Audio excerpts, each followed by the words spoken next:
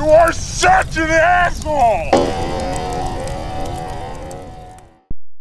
Hey everybody, the old captain here. We're obviously on the road, and I owe this guy. I've been late in delivering this, so I want to issue my apologies to the client. I'm about a day too late, but I have no excuse. I'm busy, but I have no excuse. Hey Claire, I've watched a lot of your videos on YouTube, and you sound like someone who has a real-world experience and knows the shit, and is not afraid to be truthful. Therefore, I'd like to make a video request. I'd like to hear your advice on the choices that I will have to make the next few years of my life. Here's my background. I'm 27-year-old from New Zealand. I have a bachelor's degree in biomedical engineering, which turned out to be a terrible choice. Yep, anything with bio is a bad degree. I knew this one guy. Shut up. Not you. I took a lot of breadth classes in math, programming, molecular biology, physiology, circuit design, etc., but never specialized in any particular area. Ironically, none of my professors had degrees in biomedical engineering. Most had backgrounds in traditional engineering, such as electrical and mechanical engineering. Right. Those are the ones that do all the real work. I just like protozoans and amoebas, and I like the fruit fly experiment. I fell for this because I was told in 2008 by my mom, who probably didn't have any real-world working experience, at my university, that biomedical engineering is a growing and well-paid field.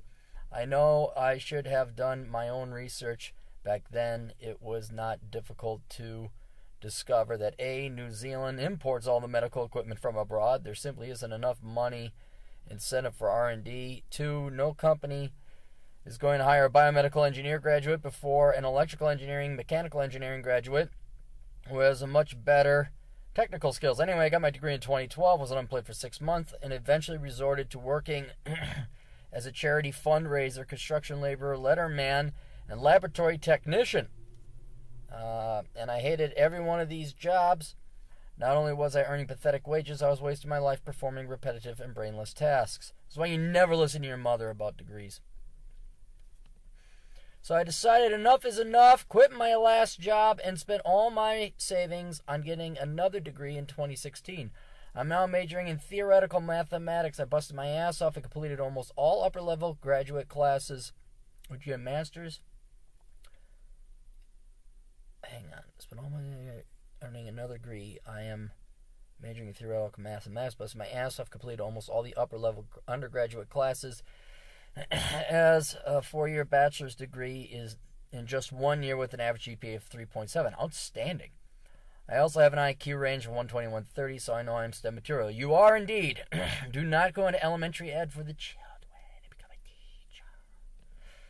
My goal is very clear. I want to become a data scientist, and I've come up with my own plan. I'm going to spend 4 more years getting a master's degree and PhD in mathematics statistics, complete with a 12-week programming boot camp and 12-week data science boot camp over 2 summers. By the time I apply to my first data science job, I will be 31. Does my plan sound stupid? Should I forego the PhD? I know the PhD carries more weight than a master's degree, but is the difference worth 3 years of my life? No, it's not. Why the fuck? This is why I wanted to do it at the hotel. Anyway, yeah, the PhD sounds like overkill. All right, look, you got the math. Okay, you have that down. And I like your boot camp ideas. All right, the boot camp is going to give you the programming skills you need. And then if they have a data scientist or statistics boot camp, I'd take that too. I didn't know that they have those. But that sounds good. Because with those 3 things combined, all your degrees, one of which key being in math, even though it's theoretical, but then also your programming skills you're going to pick up at boot camp, and your emphasis on statistics, you'll have the skills necessary to start going into big data. And what I'd further do to tailor your research and your studies is find out what programs. I mean, I know it's, what is it, SAS, SQL. It's been so long since I was in the finance world and we did those proto-data based things.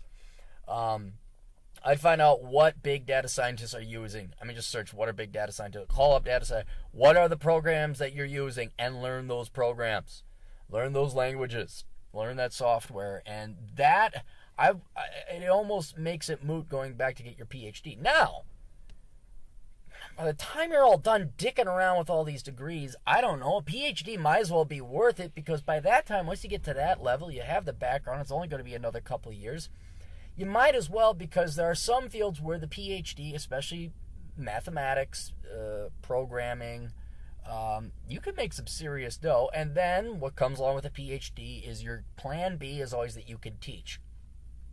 What I would say is back off the school a little bit. I mean, go ahead, complete your degree that you're currently in now with theoretical math, but go into the boot camps, learn the skills. That should start landing you gigs. You don't need a PhD to go big data, especially with your background. I mean, if you were like, I majored in English, well, yeah, then you better fucking, I'm just glad you did. And even then, the boot camps might help, or they won't hurt. But I'd take the boot camps first. You seem to be the type that maybe could, well, you can do 2 boot camps at the same time. Take them one after another. Take the programming one first, then the statistics one, because the programming skills are going to help you out. You're always going to have the math background. I mean, you know enough about statistics that you can fake it. Take the statistics, and then see where you are then, okay? And then go ahead, throw a couple lines in the water. See if you don't get a job. I'd be surprised if you didn't. There's always the chance you won't, but I'd be surprised if you didn't, especially with those 3 things, the 2 boot camps and all your degrees. Then, if for whatever reason that doesn't work, I'd be more worried about, like, okay, what's wrong with you? What is not jiving with you and this industry? Because you will have more than enough education and skills to start becoming a quant or a data scientist.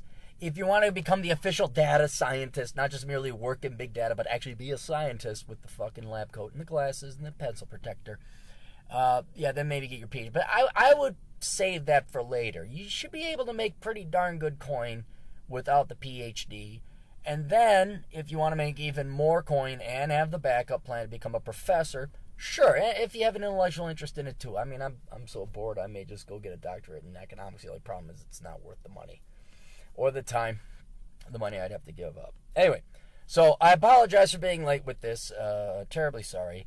But yeah, I like your plan. It's just postpone the PhD. Let's stop going into theoretical math and bioengineering, and let's get some practical skills that are listed in the job description. See if that doesn't land you a job in 24 weeks. So that's 2 quarters, just shy of half a year. Try that. So anyway, best of luck to all of you. Toodles.